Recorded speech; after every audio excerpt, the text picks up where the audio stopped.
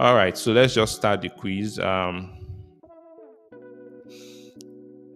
Okay, so I would please, if at this point you're still watching, please don't forget to leave a like on this video. We would really appreciate it. And then don't forget to subscribe to the channel, share this video to everyone trying to get into cybersecurity, or someone that is already in cybersecurity but is sort of confused, like I was confused at some point. This will really help them. And yeah, don't forget to subscribe. Then, if you have any questions, also leave them in comments. I will answer, and I'm sure some of the cybersecurity professionals that also watch would also assist in answering the question. So, the first question: what aspect of cybersecurity interests you the most? So, simulating real-world attacks to improve defenses. Obviously, this one will be someone looking into the ethical hacking, penetration testing, finding vulnerabilities and exploiting them. Also, relating to penetration testing, or then responding to and mitigating security incidents. So, if you want to be an incident responder or someone in SOC, maybe this is where you consider. Then building and maintaining secure systems. Obviously, this build when you talk about building cybersecurity architects and in some cases cybersecurity engineers, this is obviously telling you that this is your role. Then monitoring and analyzing security events in real time. So obviously this is SOC. So I think that for me, let me just pick. So again, what I'm picking is not necessarily what I want, but I just want to pick just as I'm assuming I'm someone else. So let me just pick and then we'll see what I get in the end. So let me pick okay, let's say I want to be, let's say I have a persona of I want to be a penetration tester. So typically I like exploiting things. So let me pick that one. So what would you say is your biggest strength? Learning about new technologies and implementing security measures, analyzing data and identifying patterns. So this cybersecurity analyst, planning and strategizing for complex scenarios, experimenting with different tools and techniques. Yeah, I love experimenting with different tools. So someone like this is obviously a pen tester, ethical hacker, and all those stuff. Problem solving and thinking on your feet. So let me just choose this one. So what type of working environment suits you best? Working independent on specific tasks or projects. So like I said, cybersecurity roles like SOC analysts, those ones they work in a team. They call them the blue team. So they work with other people, cyber threat intelligence, maybe incident response. So they work in a team. There are some people that work alone, like all these ethical hackers, penetration testers. They don't so much work in a team. So collaborating with a team to design and implement security solutions. So in all these things, you don't need to so much relate it to cybersecurity. Just as a person, answer that question: what type of working environment suits you the best? So don't put it as cybersecurity in your mind. Just answer it. Do you like working independently on specific tasks, or do you like collaborating with a team to design and implement security solutions? Do you like do you thrive in high pressure situations and dealing with emergencies? Participating in adversarial simulations and exercises, being part of a team that conducts continuous monitoring. So I think I let me just I don't think I thrive in high pressure situations. So um I don't mind participating in simulations. So how do you handle challenges or setbacks? So this is as they're asking you, not don't so much related to cybersecurity, especially when you're not working in that role already. So you might not know, just your own answer based on yourself. So I enjoy overcoming obstacles and finding creative solutions. Yes, I love this. So this is one that I could typically pick. I remain calm under pressure and focus on resolving the issue efficiently. Maybe not so much. I see challenges as opportunities to refine my skills and techniques. Definitely. So this A and C, definitely, I think I could easily pick any of these. I keep calm and follow the standard operating procedures. Well, you have to, but it's not everybody that knows how to keep calm. So if you work in a team, then the other person could help you keep calm. Then I analyze the situation, learn from it, and improve for the next time. Yeah, so I think I see challenges as opportunities to refine my skills. So which skill do you think is most important in a cybersecurity career? strategic thinking and understanding of adversary tactics, attention to detail, and ability to detect anomalies in vast amounts of data, ability to think critically and make quick decisions under stress. Hmm. Strong knowledge of network and system architecture, uh, technical proficiency and understanding of hacking tools. So, for someone, let's assume I like hacking and stuff like that, penetration testing. I'll usually choose this because I believe this is a very important stuff, technical proficiency and understanding hacking tools. But maybe not. Maybe it's not a. This is again. This is saying what do you think. So it's personalizing you, but necessarily, I don't think this is going to apply to everybody. But yeah, strategic thinking it's really important. So let me just choose this because I'm assuming I'm interested in.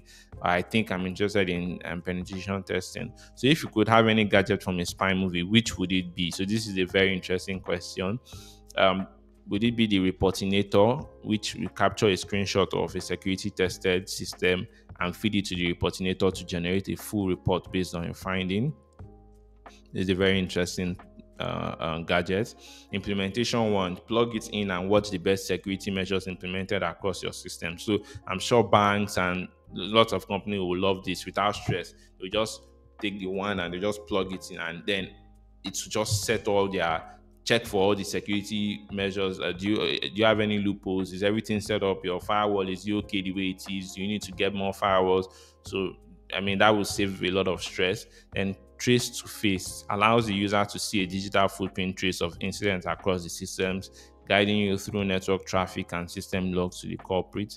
I'm not so much a fan of this. Rent a brain allows you to think like an APT, as advanced persistent threat of your choice, seeing a system as the hood and suggesting the next step of the attack. This is really interesting. I would love to see this threat actor. What would they you can, as if you are reading their mind, or you are them, so you can just step into an organization and you look around, you check their processes and you say, oh, I can definitely gain access as a malicious person through either through social engineering this stuff, or through this computer that does not have anti-malware, or through these firewall settings. So you are thinking basically like a threat actor, and it's almost exact. So I think this is a very important, interesting one. I could choose this gadget. And then cyber lens allows you to recognize false positive alerts on. I mean, this, when they talk about false positives, I'm sure those that are into the SOC analysts will like this one. But definitely I think this rent a brain, or this implementation one is really interesting. So let me just pick rent a brain. Which of these scenarios would engage your brain the most?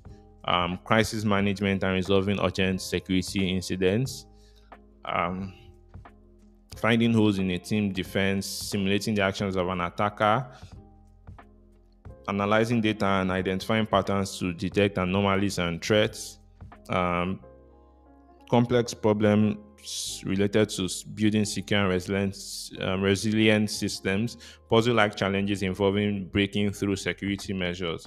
I'm sure this is almost like CTFs, and I think let me just pick this. I like breaking into security.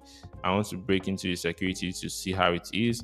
How do you feel about working collaboratively in a team? So do you like working with a team? Yeah, I enjoy working independently on tasks. Some people enjoy this. So if you enjoy independent this thing, so if you like working alone, so this is giving you an idea.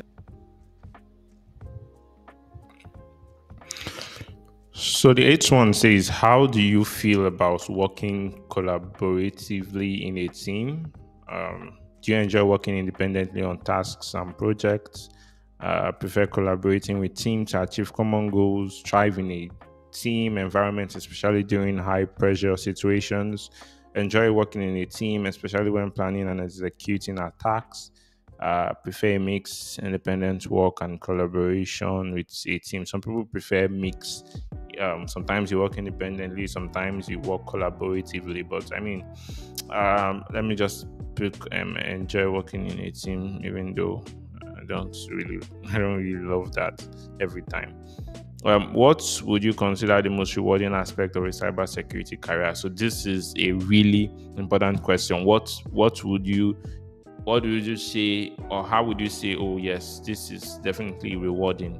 Is it by making a significant impact by mitigating security incidents and breaches? Is that when you feel rewarded? Or contributing to building secure systems that protect valuable assets, providing continuous protection by monitoring and analyzing security events, the challenge of outsmarting defenses and testing security measures, the satisfaction of uncovering critical vulnerabilities and weaknesses. So which one would you say is satisfying, or which one is rewarding? Uh, so I'm looking at this last one. I mean, I would love to uncover critical vulnerabilities and weaknesses and say, okay, see this weakness, see these vulnerabilities, you need to fix it. But I mean, yours could be anyone. Then the final question: how do you approach learning and staying updated in the field of cybersecurity? So this one is sort of testing how your research skills, because there are specific cybersecurity career paths. Like for the, I think in general, all cybersecurity career paths requires you to do some form of research, because cybersecurity is ever changing. There's a new thing each and every time.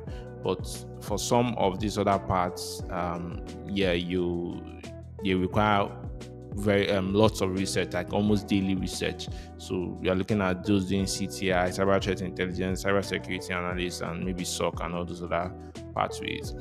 Um, yeah, so I think another part I forgot to mention was cloud security, cloud security professional, but most times those ones are still under cloud security architects or engineers. So, but like I said before, there is like breakdown under this major one. They're like breakdown. So there are people that deal with cloud security, and then the application security. You're looking at those that are doing this cybersecurity engineers. You have application security, because so there are lots of breakdowns. So let's just answer the final question: how do you approach learning? Okay, experimenting with new tools and techniques in a hands-on manner. Keeping up with the latest development through research and training, learning from real-world incidents and applying lessons learned, engaging in practical exercises and simulations to hone skills, reading cybersecurity blogs between incidents and alerts. Um, I think this keeping up with latest development through research and training sounds interesting. So my results are loading. Like I told you before, I already based on I sort of knew that it's going to give me a penetration tester. So based on my responses, it's giving me a penetration tester. But the one I did actually showed me that I was supposed to be a security analyst, which I'll put it on the screen. But obviously, that one showed me what I really wanted to do. Even though under the security analyst, I'm looking more into the cyber threat intelligence now, and not just cyber threat intelligence. I'm looking at how to fuse in AI to whatever I'm doing, because AI now is the future. So anyway, I hope this was helpful. This video was longer than it should have been, but I know maybe beginners would have found this very useful compared to those that have already been in the field and would already know some of these things that I said. But yeah, go ahead. I would put this link in the description. You can go ahead and click on it, and then you can fill it and see what you get. But please, you need to have a try. I don't think you necessarily need to have a try hack me account to do this, but try and register for a try hack me account. I will send you a referral link which you can use. Just referral link. You register for try hack me, which is a good platform for doing capture the flag, and also learning stuff relating to cybersecurity.